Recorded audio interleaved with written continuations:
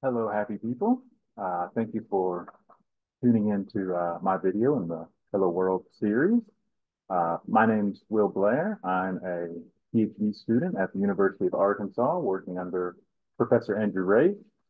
I'll be defending my thesis in the spring of 2024. I'm going to talk a little bit about some results from my recent paper, An Atomic Representation for Hardy Classes of Solutions to Non-Homogeneous Cauchy-Riemann Equations. I'm going to start from some very, basic classic ideas and build up the motivation to the results that I show in this paper. Before I begin, I would like to thank the organizers for Happy. This is a fantastic opportunity, uh, to let other people know about the things that I've been thinking about, and I've really enjoyed seeing others' videos that have already been posted.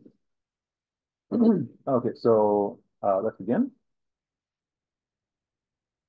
So this is just a little bit of a breakdown of how things will go. And let's start with just some basic notation to make sure that we're all on the same page. So by D, I will always mean the unit disk in the complex plane. CK, C0 alpha, and LP are going to mean exactly what you think they are. Uh, we're going to be working in a single complex variable, so the differential operators that we need to know about would be partial partial z and partial partial z bar. In particular, we're going to be using this one, partial partial z bar, quite a bit. And we will use the usual definition that a holomorphic function is a function on the disk that satisfies the Cauchy-Riemann equation, which is that its partial z bar derivative is equal to 0. And we will call the space of holomorphic functions H of B. Now, I'm someone who thinks about things from more of a complex analysis point of view, uh, and certainly in complex analysis, in particular complex analysis of a single complex variable, we think a lot about holomorphic functions. So why do we care so much about holomorphic functions? It's a pretty natural question, and I think the easiest answer to give is that they are almost the nicest class of functions you can possibly imagine. And we could spend much longer than you would like to watch this video talking about just exactly why holomorphic functions are the nicest class of functions, almost the nicest class of functions you can imagine. But it begs the question, why am I saying almost? What is missing from the picture when we're talking about holomorphic functions on the disk? Boundary values. A general generic holomorphic function does not necessarily have boundary values, even though it has quite a bit of very nice properties and structure. They don't necessarily have boundary values, and that's a great loss. Immediately, we're unable to do things like solve boundary value problems. Uh, so we would like to have a natural specific type of hypothesis that we can immediately apply and say, okay, if our holomorphic functions satisfy this condition, we know they have boundary values. And from my perspective, the correct one would be to consider the classic holomorphic Hardy spaces. So just as a reminder, for P a positive real number, holomorphic Hardy spaces on the unit disk are those holomorphic functions which have finite HP norm, HP norm being defined by this quantity here.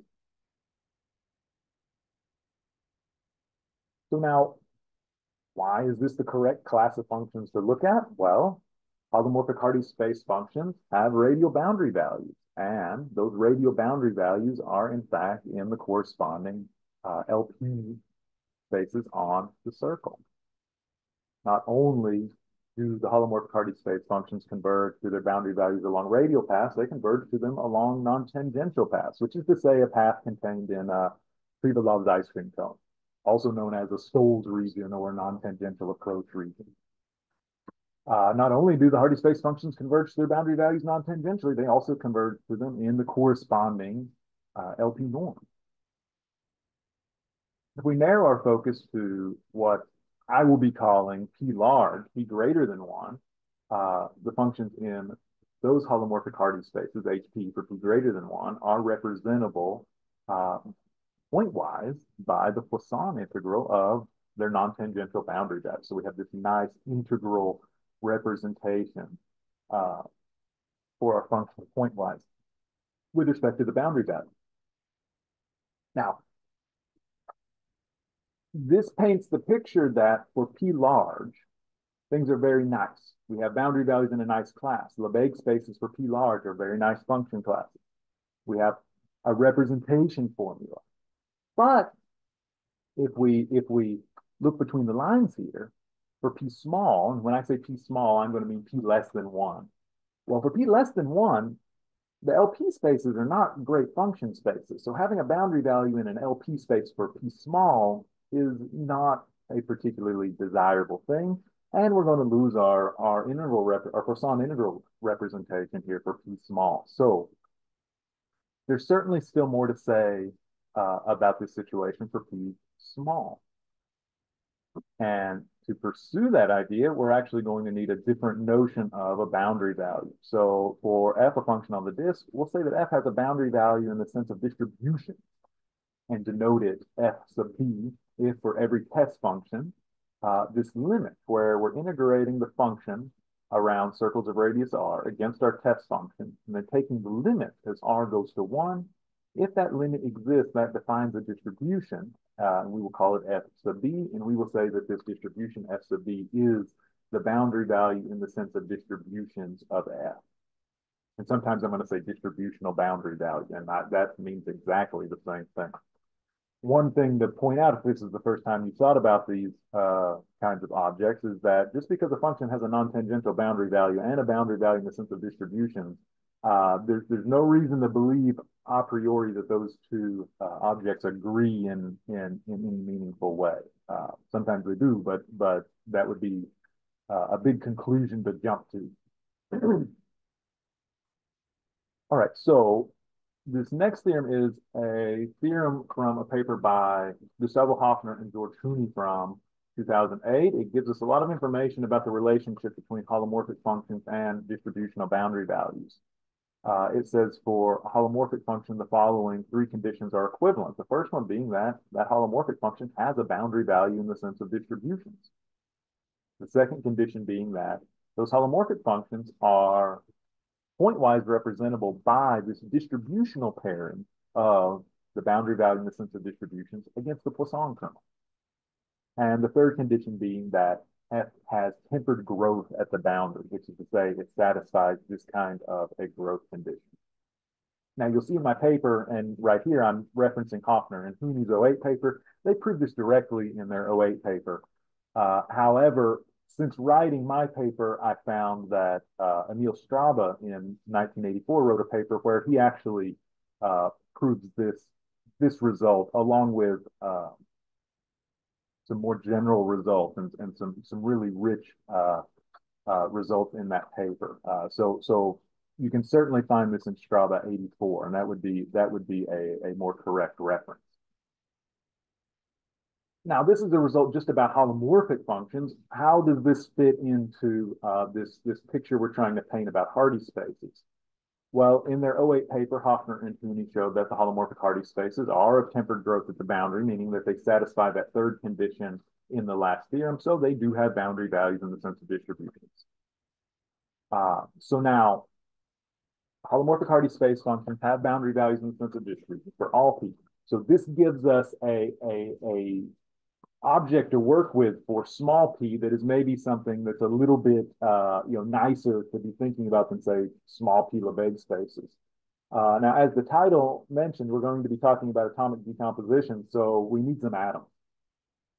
Now, let's fix our p small. That means a positive p that's less than or equal to 1.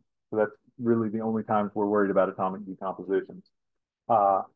For a small p, a measurable function a defined on the circle is a p atom if the support of a is contained in an arc of the circle, which could be the whole circle. The size of a is controlled by the size of its support, and a satisfies the k moment conditions, which means that it satisfies this equation for k that satisfies this inequality. Certainly, if you've studied, the real variable Hardy spaces in the way that they are described in, say, Stein's harmonic analysis book, this definition will feel very familiar. It's very analogous to that type of definition, just moved onto the circle. And for this situation, we will also need those constant functions, which are bounded by 1. Now, in their '08 paper, Hoffner and Hooney showed that the holomorphic Hardy space functions, f and hp for p small, not only have boundary values in the sense of distribution, f sub b, but those boundary values in the sense of distributions are representable by an atomic decomposition. So we have a nice way of talking about the boundary values of small p Hardy spaces in the holomorphic setting. Now's the time that I have to confess that after all of this talking about the niceness of holomorphic functions, I don't actually study holomorphic functions. What I'm interested in are solutions to non-homogeneous Cauchy-Riemann equations, those functions which are not holomorphic. A quick way of figuring out that a function is not holomorphic is take its z-bar derivative. If it's not identically 0, then you don't have a holomorphic function. And so studying non-homogeneous Cauchy-Riemann equations is a very direct way to interact with those kinds of functions. Now, when studying these kinds of functions, not non-holomorphic functions, I think a very good place to start is to go back to the classic Cauchy-Pompidou theorem. So the classic Cauchy-Pompidou theorem, to remind you, says that for any function that's continuous on the disk, or C1 on the disk, excuse me, and continuous up to the boundary, that can be represented by this integral equation. Where note, if f happens to be a holomorphic function, the second integral on the right-hand side vanishes, and we just have the classic Cauchy integral formula. Whether or not f is a holomorphic function, if we have a continuous on the circle function in our first integral here, that makes this first integral a holomorphic function. So even in this setting, if say we were to take the z-bar derivative of both sides of this equation, on the left-hand side, we would have partial f, partial z-bar. This first integral vanishes because it's a holomorphic function, and we're left with the z-bar derivative of this second integral, where we can note that the left-hand side of this new equation is exactly the numerator of the integrand. What this tells us is that this second integral acts as a right inverse to the z-bar derivative in this setting. Now, we're going to want to investigate more general settings than this one for classes of functions f, which are much rougher than the one in the classic Cauchy-Pompidou theorem. So let's see that how this kind of an integral interacts with these rougher classes of functions. And now these next few slides are going to have several theorems on them that can all be found in Ian Bekowa's book, Generalized Analytic Functions, or Sergei Klimentov's book, Boundary Properties of Generalized Analytic Functions. I didn't go through and notate each one of those, so but those would be the references for these results. They're not mine, and I'll have those references listed at the end of the video. So first, let's define an operator T that, when applied to functions on the disk, is just exactly that second integral from the Cauchy-Pompidou formula, where the integrand now is that function f. This way that we can just talk about specifically that second integral in the Cauchy-Pompidou theorem. That's the one that we want to get a little bit better handle on here. Now, our first theorem listed here for an f an integrable function. That's all we need is f an integrable function, and then our TF in fact exists. That integral converges on the plane, is a holomorphic function off of the closed disk and vanishes at infinity. So for just f an integrable function, TF is relatively well behaved. Again, for f merely an integrable function, that weak z-bar derivative of TF is exactly f. So even in this scenario of f being merely an integrable function on the disk, this integral, which has shown up in the Cauchy-Pompidou theorem that we're now calling T, it's still serving as a right inverse to our z-bar derivative. And we're going to make great use out of that. Now, we've been talking about boundary value, so we need to know a little bit about what's happening on the boundary with respect to this new object TF that we're investigating. So let's say our function f on the disk is, say, in a Lebesgue space LQ for, let's say, q greater than 2 now, a little bit nicer function. Then TF, in fact, is a Holder continuous function up to the boundary. So in particular, on the boundary, TF is a Holder continuous function. If, say, f is in a Lebesgue space LQ where q is between 1 and 2, in particular, it's greater than 1, then TF is in a Lebesgue space on the interior and has a boundary value which is in the Lebesgue space L gamma on the circle, where gamma is just any number satisfying this inequality. In particular, gamma is greater than 1. It's better than an integrable function. For f and LQ, q greater than 1, not only do we have that TF has an L gamma boundary value, but in fact, TF converges to that boundary value in the corresponding L gamma norm. So what we know here is that so long as f is in a Lebesgue space a little bit better than integrable, LQ, say q greater than 1, q could be 1 plus epsilon. We have boundary values. TF has boundary values, and in fact, has a lot of the same kind of characteristics here to our classic holomorphic Hardy space boundary values, in that we have this convergence even in the corresponding Lebesgue space norm. So now, what can we say so far? Let's say if we define a function w, which is equal to Tf, this is the solution to the non-homogeneous Cauchy-Riemann equation, partial w, partial z bar equal to f. Why? Well, we take the z bar derivative of Tf, that returns f. T is acting like a right inverse operator on the disk so long as f is at least an integrable function.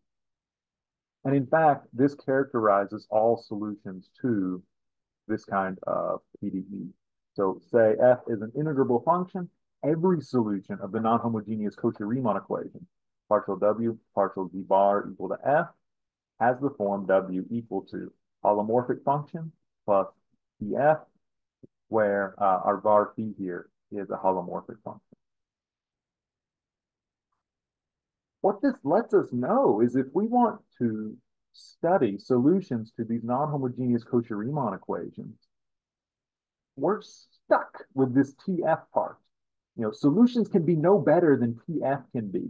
And if we're wanting to, do a sharper analysis of, say, certain, subclasses of solutions, the holomorphic part's really where, say, additional hypotheses can have an effect on these functions that we're looking at. And this leads directly to these classes of functions that I've been studying.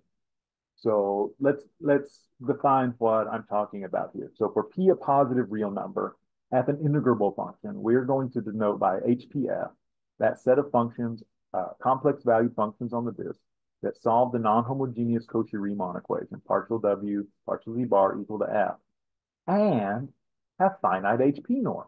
Note this is just the classical HP norm from the classical holomorphic Hardy spaces. I'm certainly not the first person to think about classes of functions like these. For example, Sergei Klimentov has studied these kinds of classes of functions when f is a linear combination of the solution function and its complex conjugate. Those non-homogeneous Cauchy-Riemann equations are called the Bekow equations. And Sergei Klimentov spent a lot of time studying those.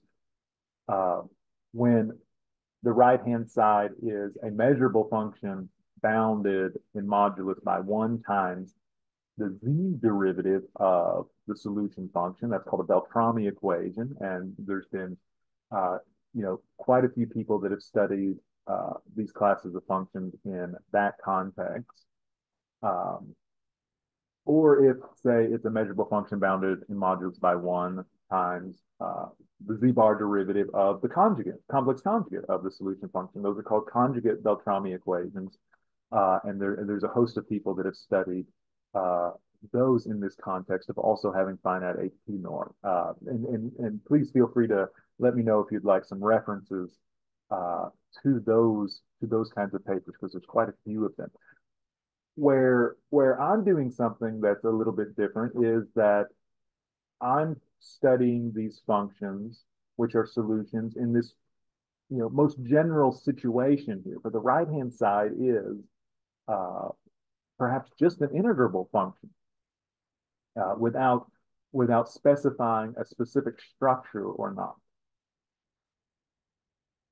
And so it's with respect to this very general class uh, of Hardy type functions, where we're satisfying a PDE and we have finite HP norm that I have some results to tell you about. Uh, so the first one here, we're going to require P to be a positive real number, less than or equal to 1, and F is in a Lebesgue space LQ, Q greater than 1. Q could be 1 plus epsilon. I just need a little bit better than integrable. Then every function W in the corresponding HPF generalized Hardy class has a representation W equal to var P plus TF. Well, we already know that because W is a solution to a non-homogeneous Cauchy-Riemann equation. What's new here? Var P is not only holomorphic, var P is in the corresponding holomorphic Hardy space, where P is exactly the same P as above. Now, since we know that our function is a holomorphic Hardy space function plus TF, of course we have TF here, holomorphic Hardy space functions have distributional boundary values. We saw that from the result from Hoffner and Hooney's paper. TF certainly has distributional boundary values also. So at W being a sum of things that have a boundary value in the sense of distributions, W also has a boundary value in the sense of distributions. Let's maybe call it W sub B, which is exactly the sum of the boundary values in the sense of distributions of var P and TF. Well, var P being a holomorphic Hardy space function, its boundary value in the sense of distributions is representable by an atomic decomposition. TF's boundary value in the sense of distribution, since TF is an integrable function which has an integrable boundary value, and TF converges to that integrable boundary value in the L1 norm as a consequence of the results that we just looked at, that boundary value in the sense of distributions exactly agrees with that boundary value function from the results. And we know by the previous results from Bekova and Klimentov's book that that function, if depending on what class F lives in, we know more about that boundary value of TF. In particular, if say F is just an LQQ greater than 1, then that boundary value is in an L gamma space, in particular gamma being greater than 1, the better than integrable function on the circle. And if say F is in LQ where Q is greater than 2, well, then we know that TF sub B is in fact a polar continuous function. This lets us know that the boundary values of the functions in these generalized Hardy classes are representable by an atomic decomposition plus an error term, where the error term is a relatively nice function, even in the roughest case that we can consider here. Note, if say F is identically 0, then we're just back in the situation of holomorphic functions, and we exactly recover the classical results about holomorphic Hardy spaces. And this gives us a way of considering these boundary values of these very general Hardy classes. Now, it would be very natural at this point to say, okay, we have this nice representation. Well, what can we do with it? Well, let's see. So let's remind ourselves that for an integrable function on the circle, the Hilbert transform on the circle is given by this equation. And thanks to Marcel Rees, we know that the Hilbert transform is a continuous operator on the LP spaces P greater than 1. Now let's call HPAT. Let's call that subset of the distributions on the circle HPAT for all of those distributions that have an atomic decomposition. This HPAT is just this purely atomic uh, class of distributions on the circle. In their '08 paper, Hoffner and Hooney showed that the Hilbert transform is a continuous operator on this subset of distributions on the circle. Now, if we consider that collection of distributional boundary values of a specific HPF class of functions, and let's maybe call them HPF sub B, so long as P is small and F is in the Lebesgue space LQ, Q greater than 1, that collection of, considering that collection of distributional boundary values corresponding to that HPF space, the Hilbert transform is a continuous operator on that class of distributions. Now, to prove this, essentially, you just appeal to linearity. Hoffner and Hooney showed that Hilbert transform is a continuous operator on the atomic decomposition part. Raich showed that the Hilbert transform is a continuous operator on, the L gamma, gamma greater than 1 part of those distributions, and then you essentially put it together by linear. And so this lets us know that these generalized Hardy classes are another class of functions, another small p class of functions, where the boundary values are a place where the Hilbert transform is a continuous operator. It gives us another class of distributions associated with a small p function space, and this ends up being a very analogous type result to the kinds of things that we would expect from the study of real variable Hardy spaces. All right, folks, thank you for watching this video. Let me talk a little bit about some of the references here at the end. Number one here is the paper of mine where you can find the details for the results that we just talked about. Number three, I want to point out is a little bit of a more obscure reference, but it's the paper by Gustavo Hoffner and George Hooney that I've referenced a few times already in this talk, if you'd like to take a look at that.